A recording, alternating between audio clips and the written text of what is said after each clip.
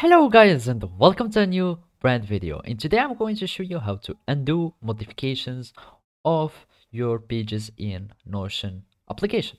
So the first thing that I want you to do now is to open your desktop client or just connect with your Notion account to your web portal. So basically, the first thing that we will do now is to create some modification or add some modification to some of the elements of my page so we can undo these modifications.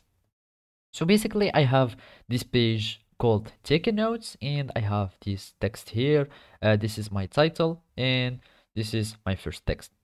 For example, we can start with adding some formatting to our text, so which is note 1. So I will give it a bold style, font style, give it italic. I will just add modifications however it was, adding some color, for example the background color of it, and make it like that.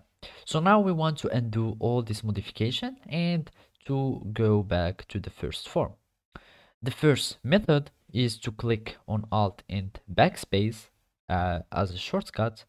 So you need to hold Alt of your keyboard and Backspace or Delete, and we'll have the undo feature or undo option. As you can see, we already took off the strike through and the background color. Let's go back again. Or there is another shortcut that you can do is by clicking on Ctrl plus Z.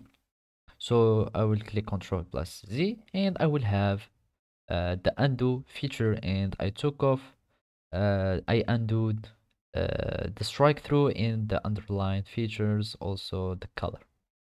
Or you can basically just go here to the options of your page here in this 3 points icon, and you will click on it, and here you will find something that is called undo, and you will need just to click on it and you will have all the modification undone.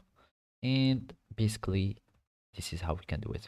So as you can see, this is how we can undo our modifications in Notion application. Thank you for watching and see you next time.